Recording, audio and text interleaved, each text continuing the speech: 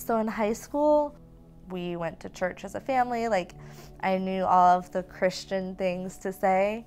I never really had a personal relationship with God. When I graduated, spent 2 years at Montgomery College. After that, I transferred to George Mason University in Fairfax, which was a really cool opportunity. I got to work as a resident assistant for a special needs program there on campus.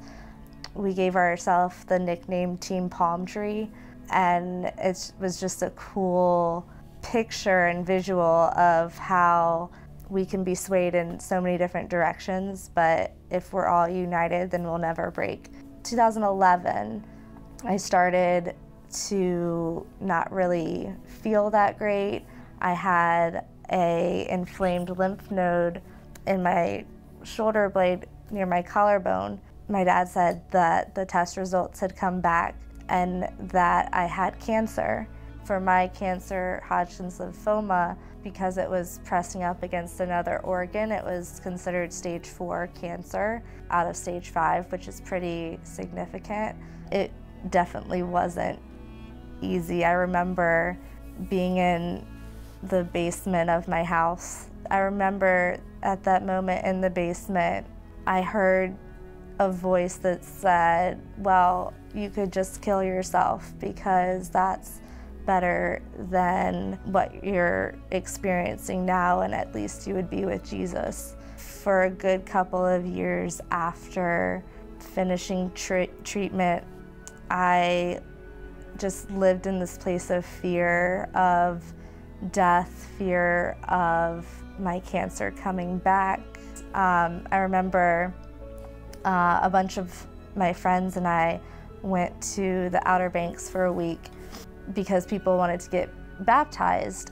Something inside of me was like, you need to get baptized, and kind of rededicating my life to Him. So having that fear go into the water and be raised into a new creation in Christ, and no longer having that fear take hold of my life. Obviously, there is still some anxiety and just fearful thoughts that come occasionally because we're human. But if there's one thing that I could say that God taught me overall, is that He doesn't want us to live in darkness. I've been able to use my testimony to just be a witness in this dark world. And a couple years I was thinking, well, why is this happening? Okay, well, I still don't fully understand it, but I have been in this situation, so I can help my cousin who's going through this similar situation.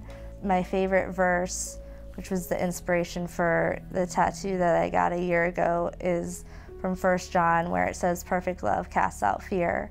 He, in His miraculous and gracious love, has cast out all of the fear that's inside of me because His Spirit's living within me. That's only possible because Christ died on the cross for our sins, for cancer, for fear.